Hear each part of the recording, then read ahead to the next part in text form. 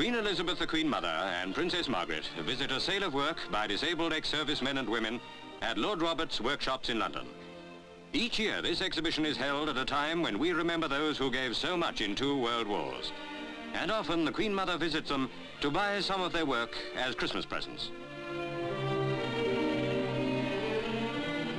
The Queen Mother and the Princess greet John Patchett, badly wounded in Palestine, but now taking his place as a useful citizen again. Mrs. Alice Gimbrere, who was blinded during service with the WRENs, is another who has overcome her grievous affliction.